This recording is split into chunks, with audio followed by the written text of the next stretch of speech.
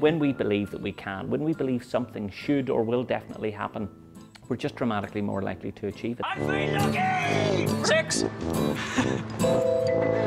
He got it! Brilliant! Brilliant!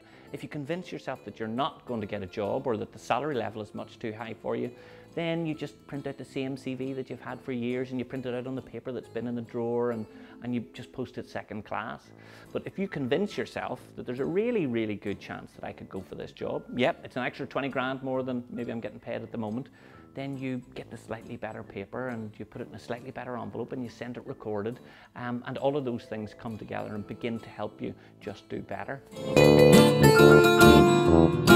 For me, mentalism is one of two things, and my job is just to disguise it as other things. But my job is to try and make a person do something when it seems like they've got a free choice, when in actual fact they don't. I'll try to control what they're doing.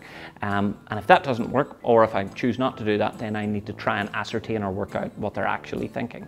And those are literally the only two things. That's what my entire act, my entire show is all about. The way that my act and my TV show is constructed is it's always inspired by interesting things. So I read everything from popular psychology to behavioural sciences, even to criminology documents. But then I also love to watch mystery thrillers and documentaries about amazing crimes that have happened decades ago. And I use all of that as an inspirational base. And from that then I use those two techniques as a mentalist, as either making someone do something or working out what they're thinking to create something that will surprise and shock and hopefully astonish.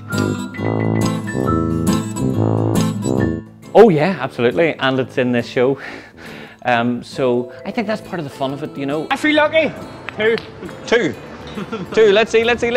Oh, close! The great thing about the new show is that it's in front of a live audience, so there's no room to hide. If I mess anything up, and I did and I do, and it's all still in the show, then we can't cut it out. And another great thing about this new show is that when I do make mistakes, you get genuine people standing up and saying, "Oi, balloon, that was useless," you know, and it really works.